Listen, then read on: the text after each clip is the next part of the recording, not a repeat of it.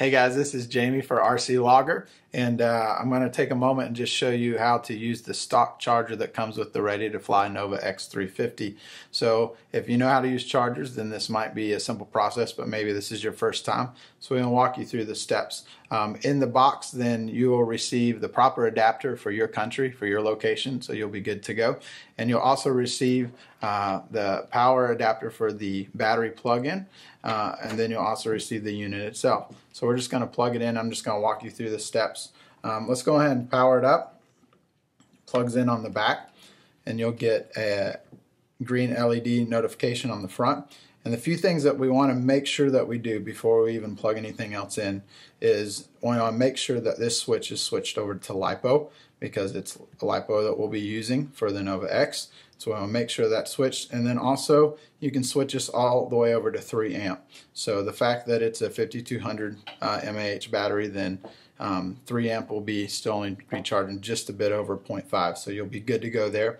So what we want to do, once it's plugged in and your switches are in the correct position, then you're just going to take the power leads and you're going to plug the positive, which is red, into red, and then the negative, which is black, into black, and you're good to go there.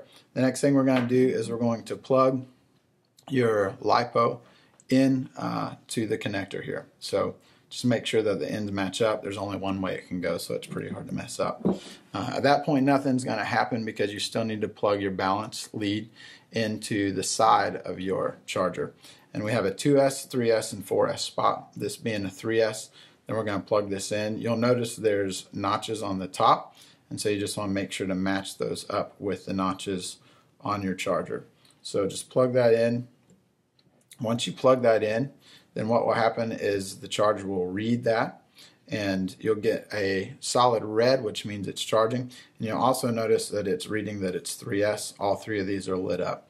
As it charges, then these will go out, and at the end of charging, then all of these will be off and your status will be green, which means your charge is complete. So that's it. Once that's done, just unplug it, and you're ready to go. Put it in your NovaX 350 and fly it. So that's it, guys. Simple to do. Charge and go out and fly. Have a good one. Thanks for watching. And if you have any questions, visit rclogger.com, and we'll be glad to answer any questions you have there. Thanks a bunch.